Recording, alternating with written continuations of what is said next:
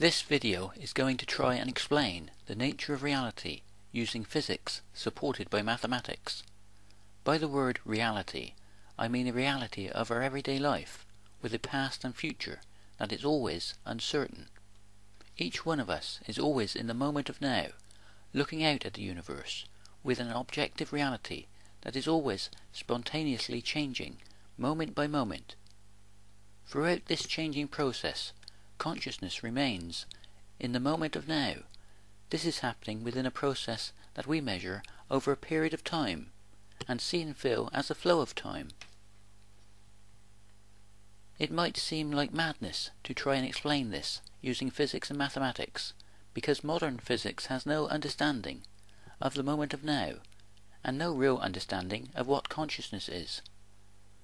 Also, without a concept of the moment of now, we can have no real understanding of time, and why we have a future that is always uncertain. This theory takes the simple principle that large objects are always based on the interactions of smaller objects. Therefore it is logical that to understand the nature of reality we have to look down into the atoms. When we do this we find the physics of quantum mechanics that only really has a mathematical understanding. The odd thing is that the mathematics of quantum mechanics does not form certainty, but uncertainty, in the form of Heisenberg's uncertainty principle. In this theory, the uncertainty in everyday life, in the form of a future that is always uncertain, is based on the process that forms Heisenberg's uncertainty principle. If we look at the process that forms Heisenberg's uncertainty principle, we find that it is formed by the quantum wave particle function. This is a mathematical function formed by the spontaneous absorption and emission of light. Therefore we have a process that is spontaneous, just like the flow of time in our everyday life, with a future spontaneously coming into existence, moment by moment.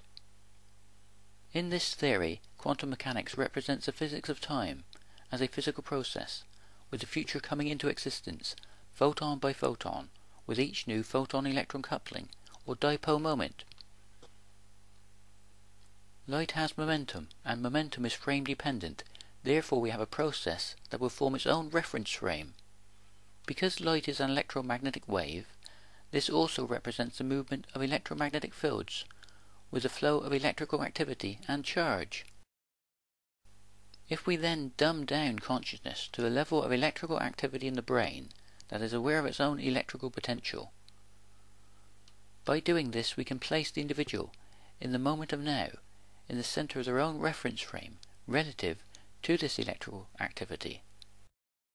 This personalization of the brain can give us a concept of mind, with each one of us in the moment of now, in the center of our own reference frame, with their own individual view of the universe, being able to look back in time in all directions at the beauty of the stars. Only by dumbing down consciousness in this way can the conscious stream of unbroken, ever-changing flow of ideas, perceptions, feelings and emotions that make up our lives be explained as the most advanced part of one universal process. It is an illusion that consciousness is independent and separate from time and space. Consciousness does not just perceive reality, it is an interactive part of reality. To understand this we have to look at the nature of time and space in Einstein's theories on relativity. In his theories, space and time are interactive and are interlinked as space-time. The energy and momentum of an object will distort space-time, forming the curvature of space-time relative to their energy and momentum. This space-time distortion is in the form of time dilation. Objects slow up the rate that time flows, relative to their own energy and momentum. Time and space do not exist independently. They are relative to the energy and momentum of an object. Once again, if we take the simple principle that large objects or processes are always based on the interaction of smaller objects or processes, we can ask ourselves what the smallest energy level would be that would form a base for this process. The logical answer is that photon energy is at the heart of this process. Therefore each new photon oscillation or vibration represents a new moment in time and space. The universe is a continuum of continuous energy exchange, or continuous creation, that we measure as a process over a period of time, and see as the expansion of space, or expanding universe. Photon energy levels cascade down, also forming greater degrees of freedom for the increase in entropy, or chaos. The main effect of this on us is the aging process, as time unfolds, photon by photon.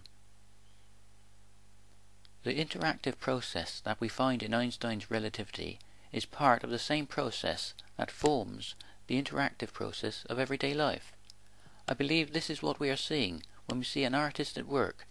We are seeing new light photon oscillations or vibrations continuously coming into existence relative to the actions of the artist. A continuous flow of cause and effect. We have free will because the wave-particle duality of light is acting like the bits or zeros and ones of a computer. This forms an interactive process continuously forming a blank canvas that we can interact with, turning the possible into the actual. This theory explains a greater reality of one creative principle behind the laws of physics, forming something like a sounding board of a musical instrument that resonates with the vibrations of one's own thoughts, efforts and actions. These ideas have a profound effect on our understanding of consciousness. At any one moment in time, we can look out at the universe, seeing thousands of reference frames interacting with each other relative to their own energy and momentum, or actions. But we are only seeing the past, with our own consciousness being at the forefront of this process of continuous creation. Consciousness does not just perceive reality, it is reality, within the moment of now. There is nothing that is being objectively experienced. There is only a process forming an infinity of possibilities. In this theory, creation is within the creative mind of the individual and within the eye and hand of the beholder. I will place links below to videos explaining the mathematics of this theory in greater detail. Thanks for watching. Please subscribe, rate and share. It will help the promotion of this theory.